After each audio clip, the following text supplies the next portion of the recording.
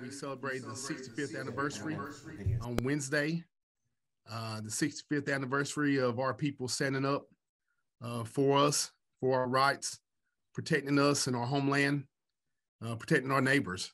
And, I was asked earlier this week about my reflections on Hayes Pond, and what I told the lady was, I don't know what life was like back in the 1950s. I can imagine that it was still part of the Jim Crow South. I can imagine that racism was still rampant.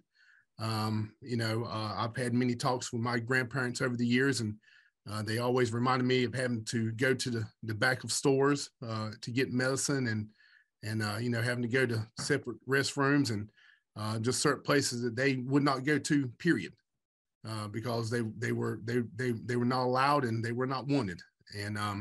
And so I don't know what life was like back in the 50s, but I can imagine that in 2023, life's a whole lot better for Native people and for minorities as a whole.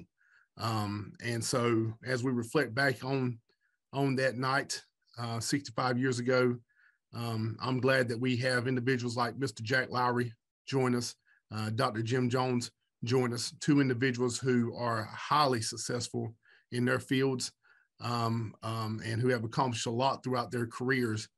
But on one fateful night, 65 years ago, they were together. They were together along with a host of other Lumbees who came together and who fought for us and our people. And I always like to tell others that the Klan hasn't been back to Robeson County since that time period, and it's because of individuals like Mr. Jim, Dr. Jim, and Mr. Lowery. So with that being said, I do want to just get the ball rolling here. We may have some time at the end for some questions. If not, it's fine, because I know these two gentlemen are going to tell us, all about that night, and are going to fill us in on some stuff, and I'm definitely looking forward to the next hour. So at this time, Mr. Jack, will you just start us off by just telling us a little bit about yourself? As we say among our tribal members, who's your people, where you're from, and then after that, Dr. Jones will go over to you, and then we will go on into our discussion. Okay, my name is Jack Lowery, and I prefer being called just Jack. I grew up, my father's name was Zeb Lowery, my mother's name was Fanny, and I had 4 brothers, no sisters. I grew up right across from the university, almost within rock throwing distance. But I grew up there, and of course I graduated from Pembroke State College, and then entered law school in Tennessee and became a lawyer. I'm now a practicing criminal lawyer in Tennessee, and been doing that for several years. Taking you back to 1958, I was a senior in college there in Pembroke when this incident occurred.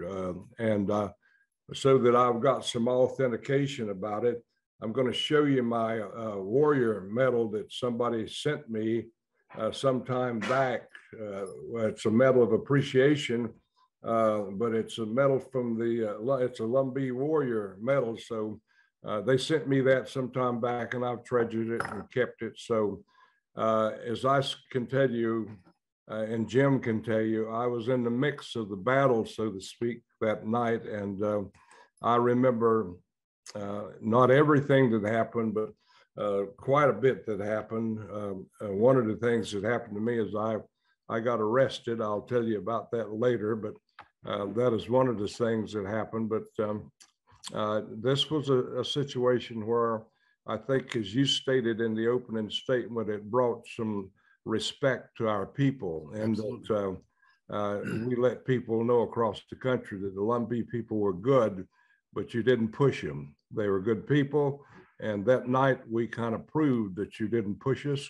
And I think it was so embarrassing for the Klan that they disbanded after that incident occurred. And I'm going to yield the floor to Jim, but we get back into the details. I'd like to reiterate some of the exact details that I remember happening that day, that Saturday, and that Saturday night, because I think it is worth remembering. Jim, I'm going to yield the floor to you if it's okay. Well, first of all, Jack was very modest in describing his own background. He's a past state legislator in Tennessee. He's also one of the co-founders of Cracker Barrel, for which he was chairman of their board for several years. He's a dear friend of mine, 2 years behind me in school, but I was a classmate of his brother, Earl. Having said that, I think Jack's given you a great introduction. I would like to know, Mr. Chairman, how much time are we to fill? Well, we have this set up for an hour. So from now until 11. But hey, if the spirit hits us, as we say here, we'll keep on rolling. Okay. Well, an hour is not long enough, but yep. we'll do the best we can. You Yes, have sir. one lawyer and one ex-preacher, so you're gonna have a hard time. Absolutely. If we can get into the factual situation of what occurred, I'll give a brief background. Yes, sir. I think this incident had, and I haven't heard many people allude to this, I think the origin of this problem started with a judge in Lumberton, North Carolina, who was trying a divorce case. And in the proof, it came out that the woman was having a relationship with an Indian man. And the judge made a statement from the bench that he couldn't understand why a white woman would have a relationship with an Indian. And that sort of that word got over to catfish the Klan man in South Carolina. And I'm informed now, I'm just speaking from information that I've heard, that was the thing that sort of caused them to come over in Robeson County and think that they could hold a rally. And so that was how the thing got started from my perception. And as I said at that time, I was in college. But I remember that Saturday, it had upset people to the point that they had bought all of the ammunition out of the hardware stores in Pembroke. The Indians had. And you could tell there was going to be a fight and there was going to be some trouble. And I remember the sheriff, I think his name was McLeod, but I'm not sure there. That's right, Jim. Is that right, Jim? That's right. Yeah, he came to Pembroke on that Saturday morning trying to quell the situation, but he didn't have much success because I think he saw a dangerous situation developing. Of course, it was all talked around the town that they were coming, and I was a senior, as I said, and I ended up over at the college with Dr. Gale, who was the president. And for some reason, he had gotten himself involved in it to the point that he was helping us plan out some strategy about how to handle this situation. He'd had some military training, but he's also the president of the college, and he was a white man. But I remember meeting over in his office on that Saturday morning, and we developed a plan because they were going to hold this meeting in a large field that had broom straw. And our plan and what he set up to do, there was 4 of us, we were going to go in and check the wind, and we're going to set the field on fire, which in effect would have burned their platform and whatever else they had. But that was our plan. And when I got up there that night and we were getting into position, the Lowery boy, they had put a big light up on the platform. The Lowery boy had a shotgun. I'm informed, I saw a picture of this later. We were in the back field getting ready to set the field on fire, but he shot out the big light. And when he did, everybody went together and you could hear gunshots and this type of thing. And we abandoned our situation at that time because it looked like our situation wasn't going to work. They were already into the fight. and we went running back up to the place where the activity was going on. And unbeknown to everybody, I think at that point, the governor had gotten word of this situation and the possible danger, and he had placed on the perimeter, I've been informed, about 50 highway patrolmen, North Carolina highway patrolmen. Long story short, when the fighting started, and Jim, you can come in. I know you were up there with your cousin Sonny, but you can step in at this point, and I'll back off, and you tell him your version, and I'll come back on about what happened to me. Well, hold on, just a second, Dr. Jones. So Jack, so the sheriff's been there, word's out. You said that you'd already been over to see the chancellor. You know, you guys have talked about a strategy. You said, hey, you know, let's go set the field on fire. Let's go ahead and do a little preemptive type strike. Right. Can you sort of tell us how that discussion unfolded as you guys were strategizing and talking? What was maybe some of the other ideas or suggestions at that time as y'all were talking it out? Well, what I remembered was Dr. Gale, the president, was sort of the leader of the discussion. We were just we were going to be the team that carried it out, but he was laying out the plan, and it's kind of revealing that even though he was a white man, he's president of the college, but he was engaging himself into the fight pretty well. There's no question. I don't remember us having any other alternatives except I think we visited the field, or somebody had, and knew about the broom straw, and so they knew if we got on the right side of the wind. I've seen fields like that catch on fire. Our idea was to just burn them out. And that, of course, it never materialized because the shooting started before we could light the match. And that took us back up. And I think it was Marvin Lowery's brother, I was informed, that shot out that light. But he probably saved a lot of lives that night, because there was some people that were armed. I had a weapon. And a lot of other people had weapons, and if it hadn't gone into that darkness and everybody ran together, I'm not sure that there would have been a killing of some kind. Jim, yeah, go ahead. I'm sorry. Did you have a question, Mr. Chairman? I'm sorry. Oh no, I was going to ask just a quick follow up. How many of our folks do you think had weapons? Percentage wise, how many do you think came armed that night? I would say probably 90, excluding the women. Right. And I would say some of the women had gone up there and gotten involved in it a little bit. But I remember some lady I heard talking about it. I didn't see many women that night. Well, right. It was when it went dark, we got into a pretty significant fight.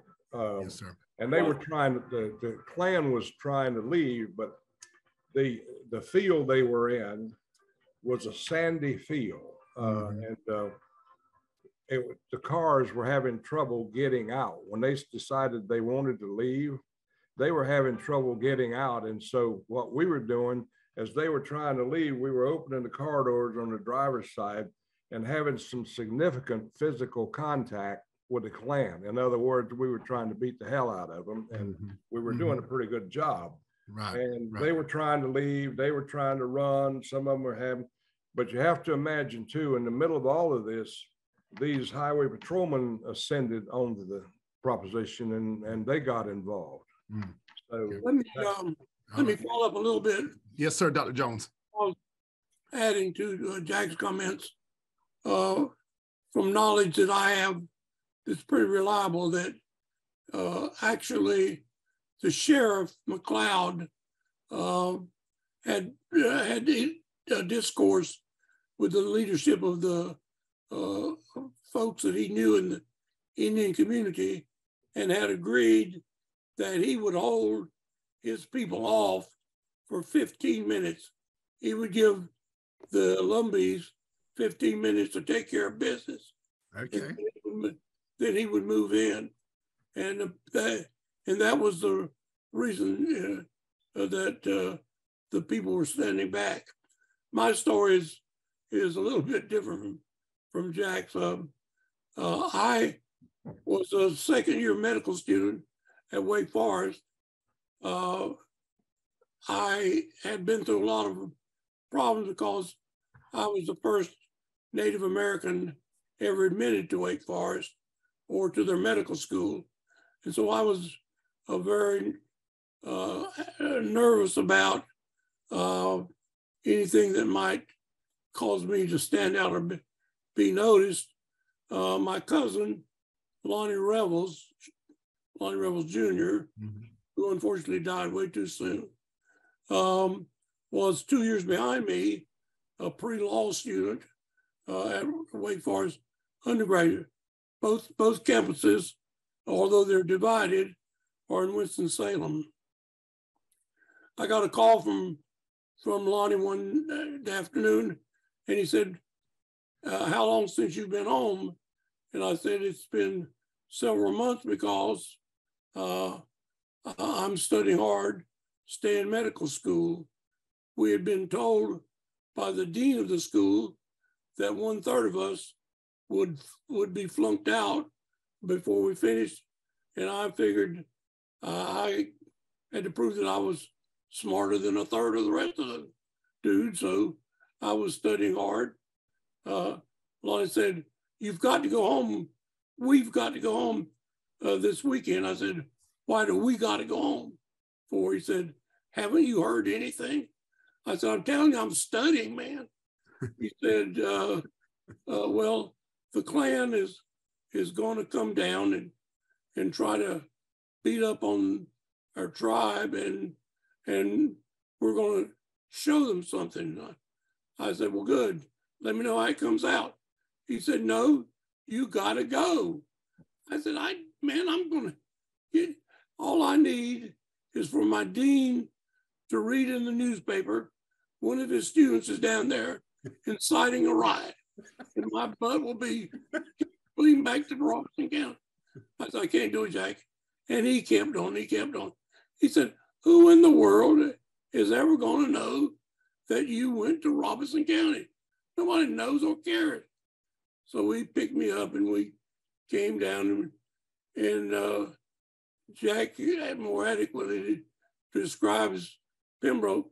When we pulled in front of what was then Pace Supply Company, everybody was walking up and down the street flashing weapons of various kind, from a hand grenade, which I saw, all to knives and shotguns, a high-powered rifle.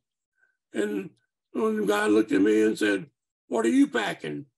I said, packing what? What are you talking about? We never owned anything in a gun when in my family. I had owned an air rifle, but other than that, I didn't know anything about weapons. And so, and the guy says, I'll fix that. And shortly somebody appeared with a rifle, gave me a rifle and a pistol. So, and if you see, it ended up with my picture in Life magazine. I have a trench coat on, and the reason for that was to hide the shotgun. So we came to the meeting. My dumb self didn't know what to expect. So Lonnie and I were on the front row, very within 3 feet of where the guy was about to shoot out the light. And he was very convincing. He first put the gun to the guy's head and asked him if he were prepared to die. And the guy remained muted and didn't answer. And he then proceeded to put the gun against the one strand light on the back of some kind of an antenna, was one bulbed light, and he shot out the light. When he shot out the light, I have never been, although I served a term in the Navy. I never was in combat, but it sounded like I would assume combat sounds like. For probably, Jack can comment on this, 2 or 3 minutes, not very long, although at the time it seemed like an hour. But there were thousands of firing weapons. It was pure darkness. It was not on any moonlit night. It was very dark night. And I'm still standing up there gazing at the fight in front of me when Lonnie jerked me down and put me between 2 cars, or I might have been the first casualty. The remarkable thing to me, and I'm a religious guy, and I give credit to God, only God's prevention kept someone from getting killed. They were at close range, multiple weapons, firing, sometimes I would assume, at each other without hitting anybody. I think that's remarkable. After this car, lone car, was parked out in the middle of this field. They shot out every piece of glass. They shot out all the tires. They riddled all the other rest of the car with bullet holes. Someone yelled, "Here comes the Grand Wizard," who was parked in the back of the lot. And as he came across, and what kept him from getting killed in itself was a miracle, because they unleashed all of their gunfire on who was purported to be the leader catfish hunter, as Jack had said. But he kept going. He's driving his car. They shot out all the tires, so he drove out there as hard as he could go on the rims of his car, and you hear him clanking down the highway. And I'll stop there, but that's another part of the story. So, just listening to you guys talk and just taking us down that memory lane. Once again, I always try to put history into the context, like what was going on during that time period, right? What was happening in the 1950s here in the United States, here in North Carolina. And so as you guys, Dr. Jim, as you're making that drive down, from the University of Wake Forest, Jack, as you're walking around town, as you're visiting the chancellor, the president of the college, like, what is going through y'all's minds as far as, hey, we're young, but now, this is still the South, it's the Klan. What's going through y'all's mind as you're building up and leading up to that moment of being there at Hayes Pond? Well, I'll take that on. I will tell you that what was going in my mind, I was at the age I was and a senior in college, I was interested in having a good fight. That right. I have to confess. Yeah. Okay. I don't know that I had any, the way the climate was in Pembroke at night, it was like going to watch a train wreck. You're going to go and you're going to get involved if you can. So I think my interest as a young man at that time was, I thought we're going to have a pretty good fight and I don't want to miss it. So I didn't know that I was thinking anything racial at that time or beyond that. Yes, sir. I just knew the Klan was coming to our county and it was an insult. And everybody felt it to be an insult and we were going to do something about it. So yes, it was that kind of attitude that prevailed with me at the time. And I know that as Jim described it and this thing began to break, what I recalled at some point, the Highway Patrol did come in. Yes, sir. And we were having a big time beating up on some of the Klan in the cars. And I was so active that one of the highway patrolmen grabbed me and said something to the effect, "Boy, you're really active tonight." Well, I had a weapon on me and I don't know yet. And then the second one got me and they were taking me off. And at that point, there was a boy named Smith that lived in Pembroke up by the railroad track. I can't think of his first name, but he came running by me and those two highway patrolmen, troopers, and he had an M1, a military rifle. I don't know exactly what it was. I guess he got it somewhere from Fort Bragg from somebody, but he come running by us and fell on the ground like a soldier does and pointed that rifle. Well, they had more interest in him at that time than they did me, and they turned me loose to get him. And when they turned me loose, they didn't see me again. So that was, I got out of there, but I do remember, I saw the picture of Shell Work and Simeon Oxendine. I knew both of these individuals, and I knew what kind of people they were. And they were just some tough guys up there that night. There's some tough Indians. And yes, again, what was happening, we were getting pushed. Yep. We decided to push back, and we did. Yes, sir. Yes, sir. Well, I think you definitely answered my question, right? It's hey, you know, yes, it's the 50s and stuff, but at the same point, we were at a time as a tribe, and also in your personal life where it was, hey, we're not going to take this. We're going to stand. We're going to fight. No one's coming in here to push us around. And they're going to have to understand that before they leave here tonight, they're going to know that they have been faced with a bunch of Lumbees. And if they ever think about it again, they're think hard, right, about coming back here. So that was the climate at that point here among our people was, we're ready to fight, and we're going to fight. And come hell or high water, the clan will know that they have faced the Lumbee tribe tonight. Good, John. I think that's probably true of all oppressed people. I think they all dream, and really what gives them energy is the thought that someday they'll be liberated. Absolutely. I think that what Jack has said is true. We felt that we were going to have a good fight, and that at least I was raised with the understanding, and it's been confirmed by friends of mine in the Highway Patrol, that highway patrolman, the worst assignment you could get in the North Carolina Highway Patrol is to be assigned to Robeson County, because they were literally afraid. The patrolmen were afraid of the Indians, and this was going to be one more stage.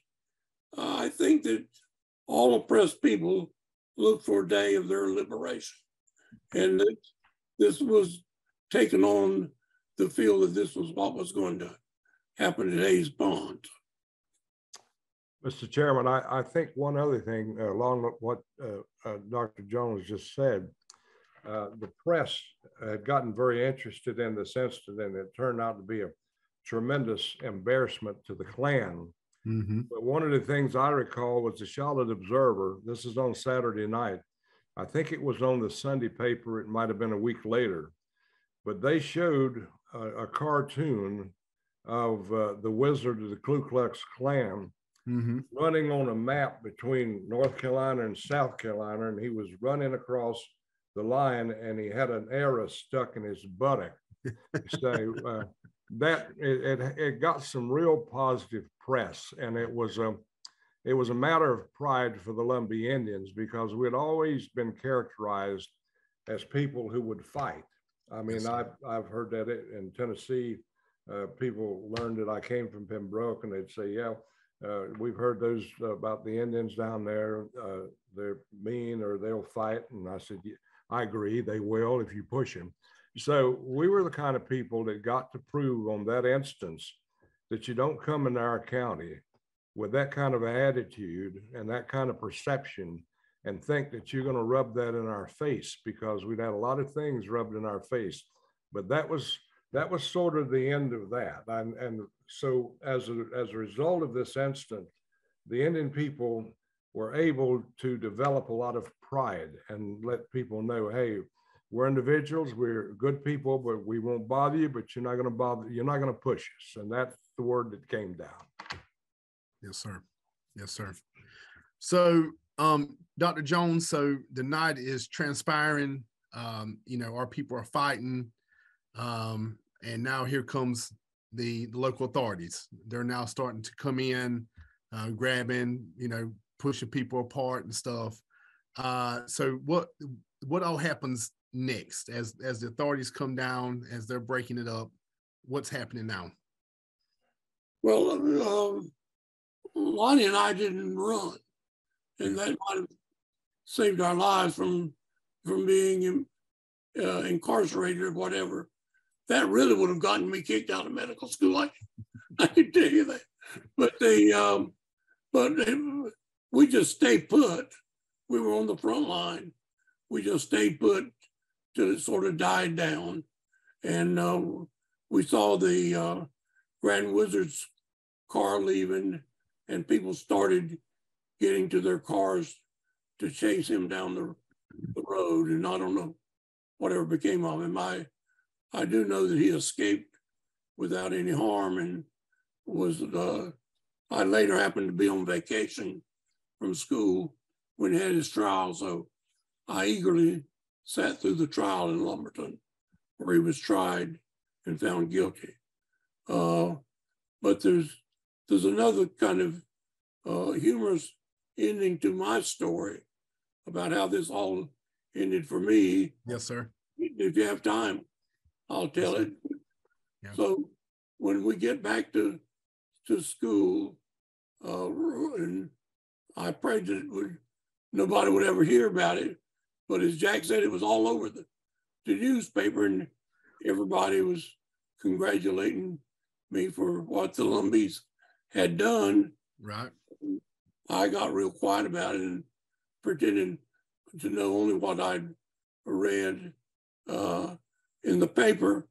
And Lonnie calls me again, and he said, before he started the conversation, I said, I'm not going back to Pembroke.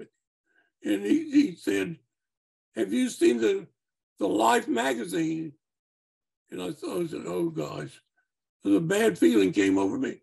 And I said, I have not. He said, we're in the magazine. I said, what happened to nobody will ever know? I go out and borrow. It's the first time that I didn't know that there were different issues of the magazine. So when I go down, I buy a Life magazine. And as Jack mentioned, the two, Simeon and some other guy were on the front cover of the magazine. And on the article, there it stands, and the guy's about to shoot out the light. And the camera in the background, it happens to stop between me and Lonnie. Lonnie's in the picture, and I'm not in the picture. And I said, hallelujah. So I go back confident that I have not been found out. About another week went by. And the secretary to the dean called me and said, Jim, Dean would like to see you in his office, please. And I thought, oh my gosh. At this time, I didn't have the knowledge that I had been not only the first Native American, but the first minority ever admitted by Wake Forest. But the dean, of course, knew that. And I go down to visit with the dean, wonderful man. And he said, how you doing, son? I said, fine. What are you doing? I said, I'm studying hard. He said, have you been home lately? I said, no, sir, I'm too busy studying to go home. And so he said, well, I heard about the Ku Klux Klan being done it. I said, yes, sir.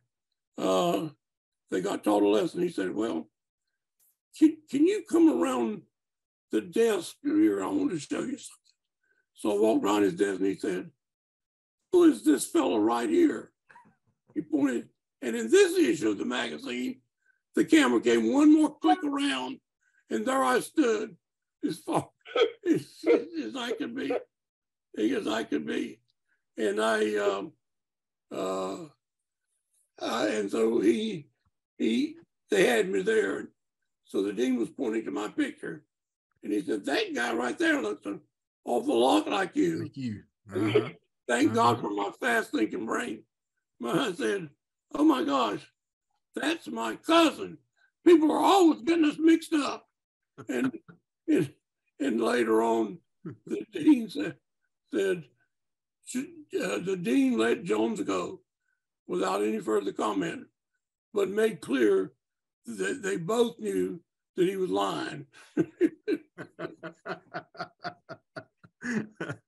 Well, I'm going to try to share this picture. I know Matt, our guy who's handling this this event, he's going to try to load the picture.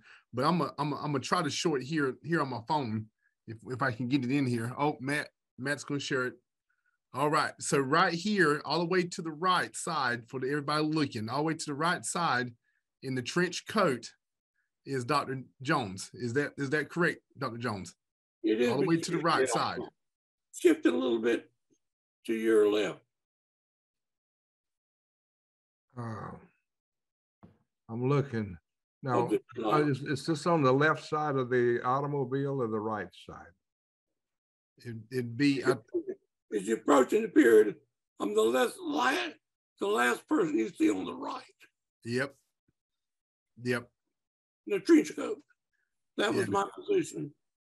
Yep. I can see you. Can you see that, Dr. Jones? Jack, can y'all see that? I haven't picked him out yet. I'm trying to. All the way to the right. He's the last guy to the right in the trench coat, all the way to the right. Okay, I got it. Half of his body showing. That's him. Okay.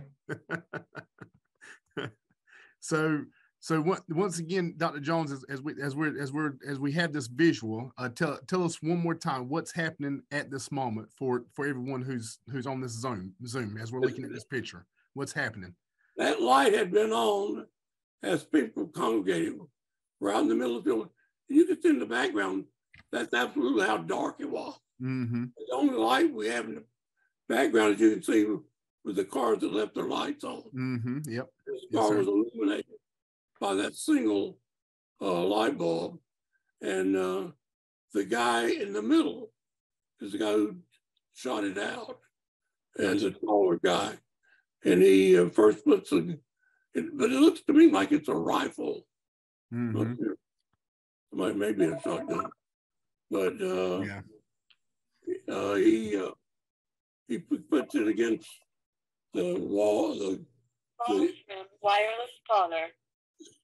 Right. I'm sorry, I'm getting it.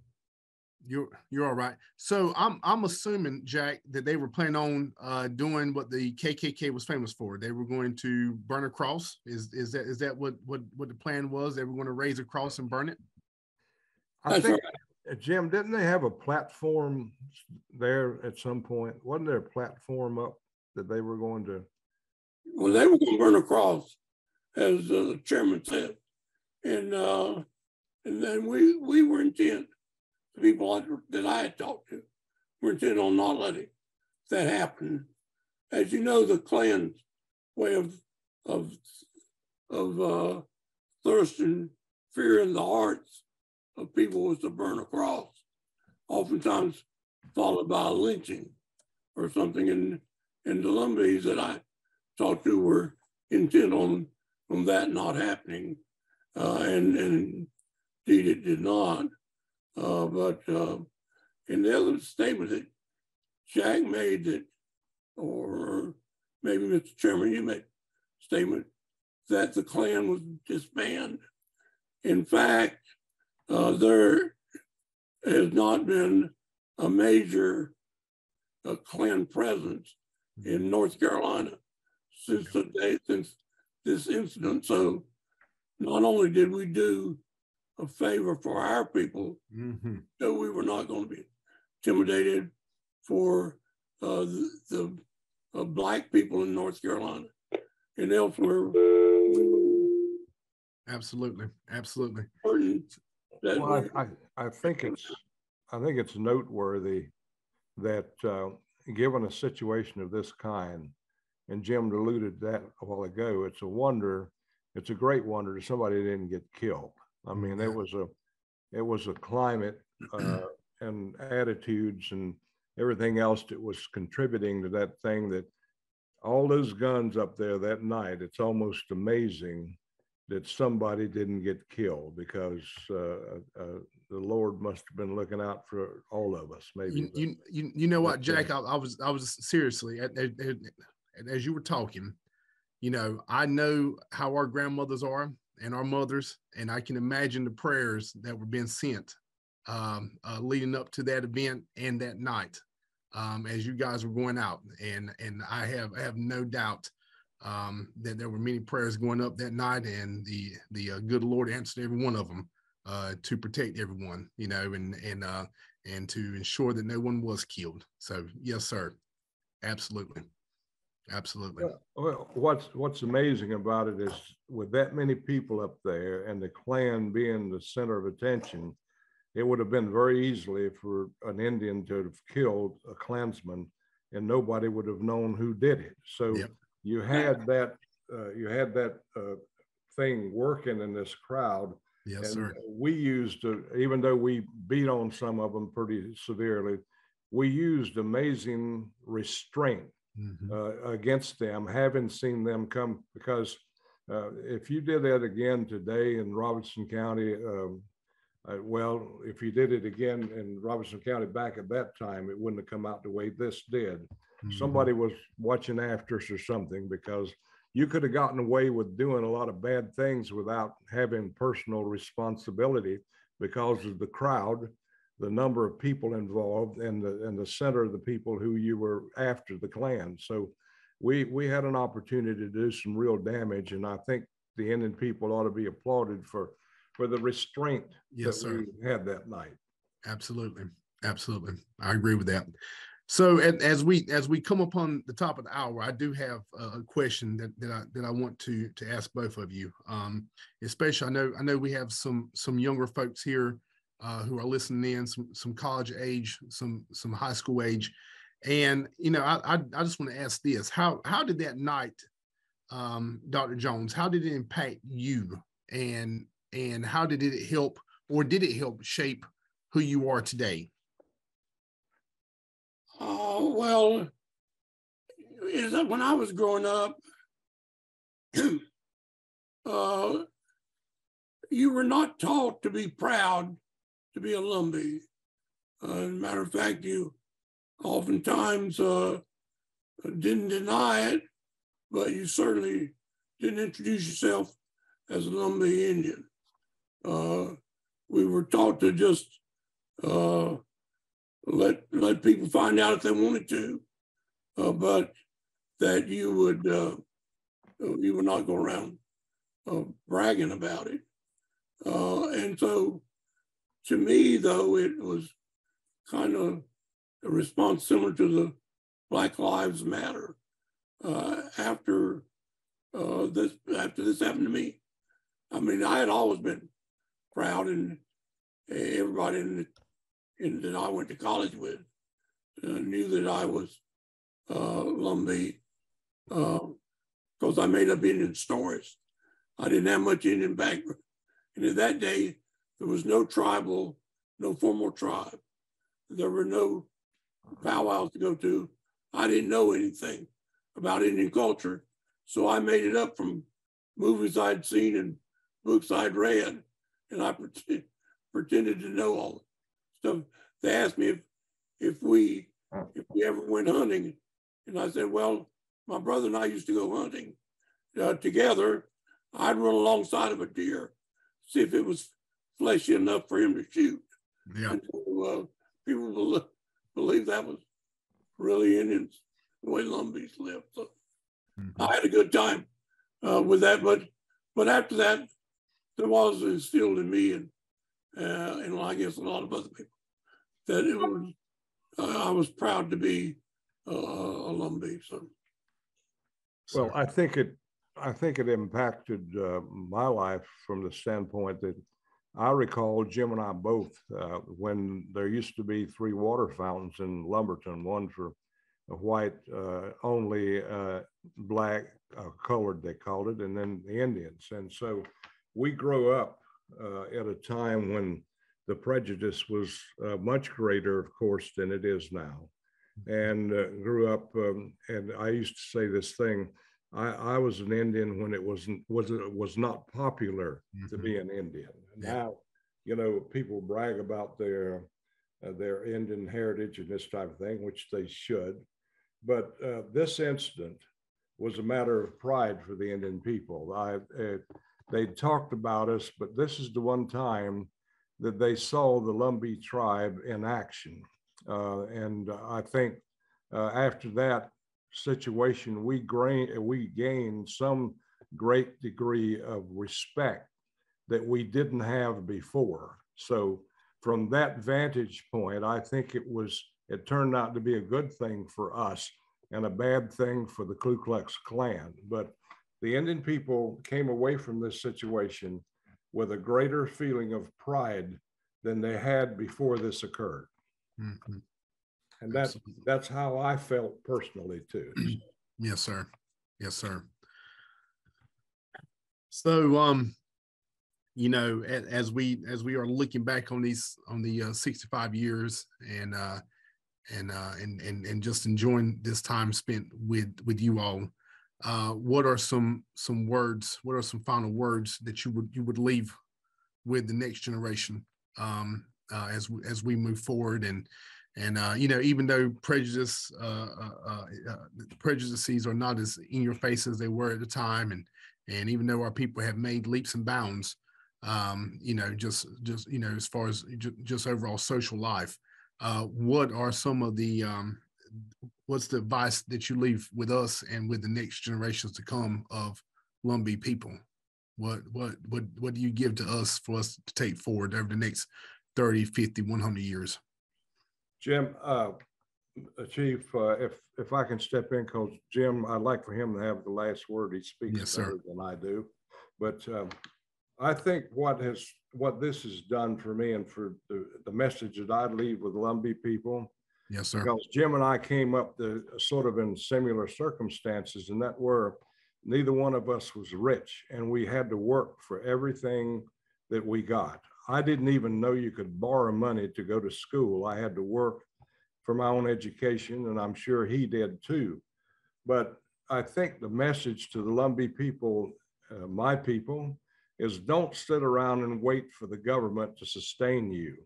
You need to get out and move on your own and do your own thing and accomplish your own objectives, because if you wait around for the federal government to sustain us and support us, it's not a good thing for the people, because our people lose their initiative if you sit around and wait for the government to support you. So my message would be, you know, get up, get out, and get after it. If you want something, get after it and go out. Jim came up that way. He delivered papers when he was a kid.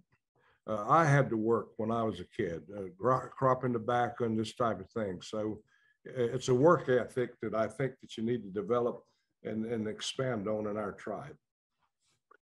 Absolutely. Thank you, Jack. Dr. Jones? I don't dare. That's exactly what I feel. To the absolute thing, it's you know, people mistake lump all minorities together, and they think that we just want a handout and so forth. As Jack said, I've never wanted anything given to me. All I want is a fair chance. Mm-hmm. If you put me side by side with another person going after the same goal, if he or she is better qualified than I am, don't choose me just because I'm a Lumbee. That would insult me. I wasn't half as good as the people that got admitted to Wake Forest. I was better than the majority of them, or I would not even have been considered. On the other hand, along the line, I was nominated to be Surgeon General of the United States, which is a great honor. But the guy who beat me out for that was an African-American doctor that I knew, way more qualified, had been dean of the medical school, had been head of the health thing in Washington, and was much more better qualified.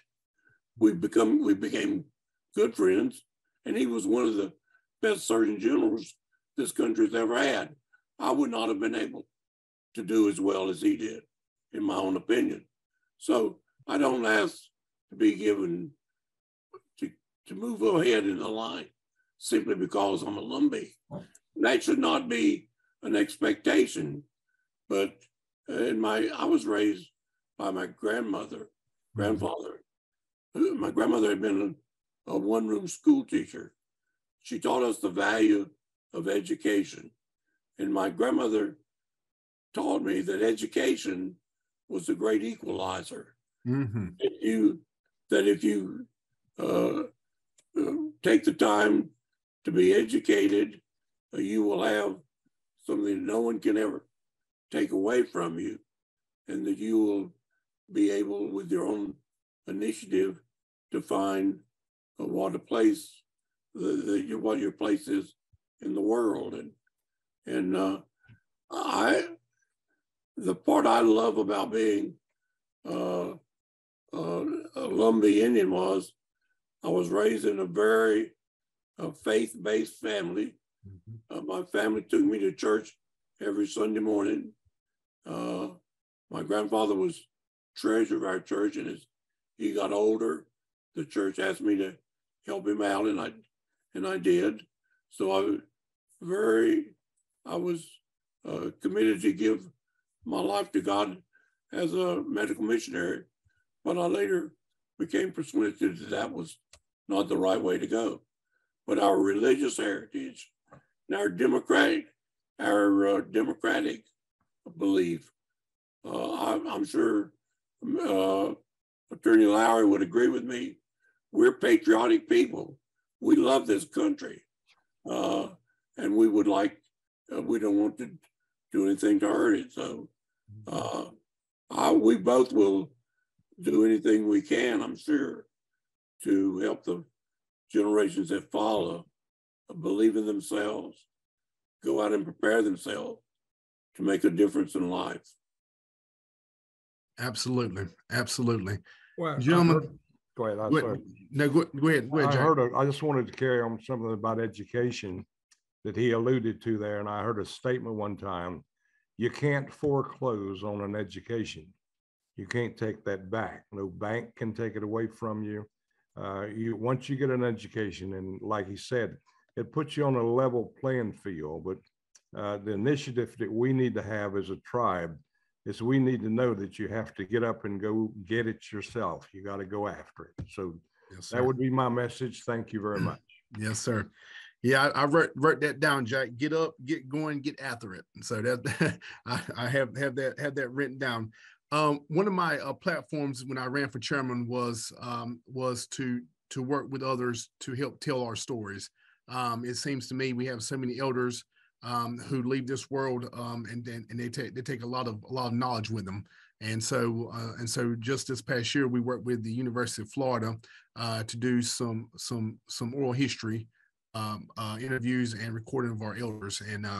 And to me, this here falls right along with that, right? You know, we talking to you guys telling us this story. We've recorded it, and I know both of you have worked with the university in the past to also record your story as well. So for everyone watching, the University of North Carolina at Pembroke has individual interviews with Mr. Jack, Dr. Jones, and a number of other individuals who were there that night.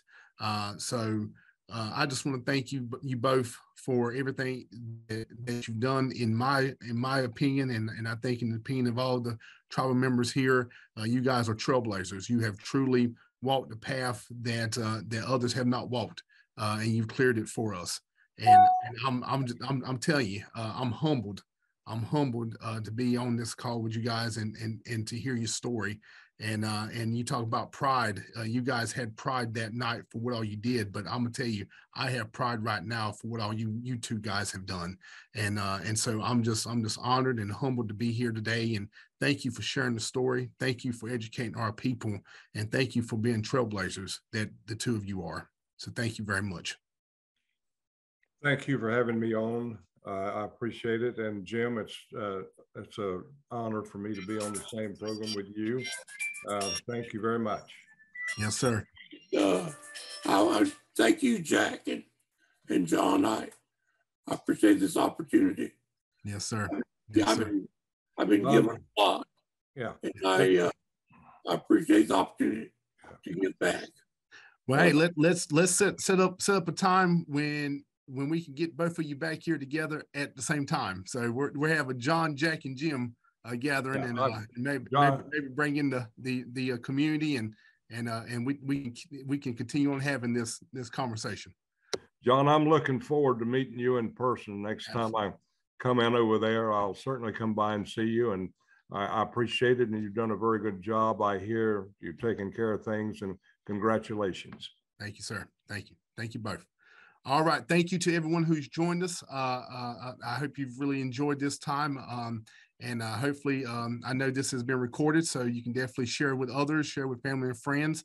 But I hope you've enjoyed the reflections of Hayes Pond and learning more about that night that the Lumbee tribe came together and ran the Ku Klux Klan out of Robeson County. So thank you all. God bless you. Yes, sir, Mr. Jack. One thing, John, I don't know how it got on there, but this program that is on YouTube, if you want to pick it up, I didn't know, but I found it on YouTube. All right. All right. Great stuff. Thank you all. Thank you all. Have a good evening. Thank you.